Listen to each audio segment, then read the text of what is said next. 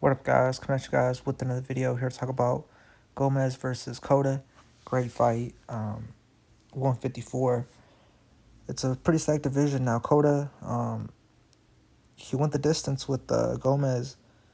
Now, unanimous decision for Gomez.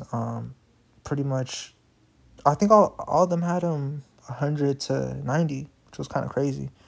I'm not saying that Cota won the fight, but definitely, in my opinion, Cota definitely won some rounds. But at the end of the day, the right person did win. Gomez, if I'm being honest with you guys, I was like, shit, Cota's been in wars, man. He's been in there with Charlo, Fandora, and I was like, yo, Gomez, even though this is his sixth fight, they're pretty much fast-tracking him. He is 24 years old.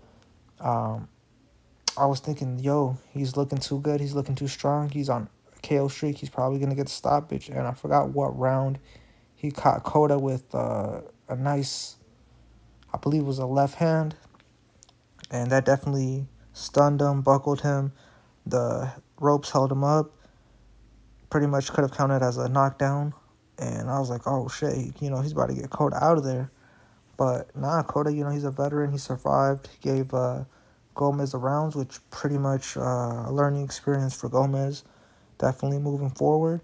Cota, they're still going to bring him in there for future guys. Shit.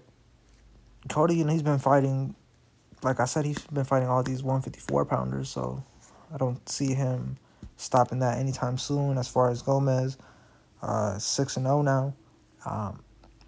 Competition is pretty steep, but he has a nice Cuban style, and definitely he probably will be adjusting to.